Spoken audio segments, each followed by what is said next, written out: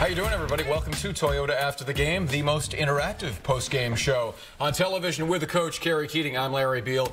Donald Foyle is on assignment. He's in the G League tonight. That's, we had to send him down. He's got to go with Patrick. He asked for it. He wanted more minutes in the G League to kind of get his game revved up.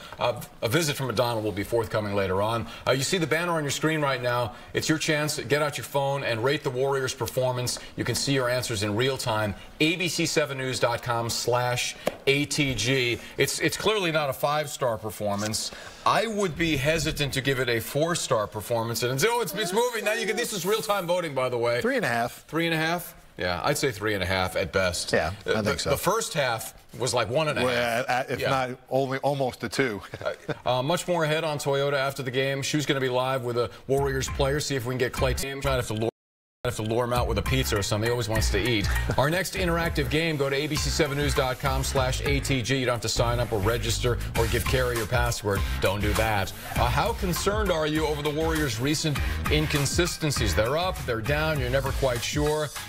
Are you panicked? No, can't be after a 122-105 win. See you in the finals? Not sure we're quite there yet. We'll discuss your answers in real time. We continue.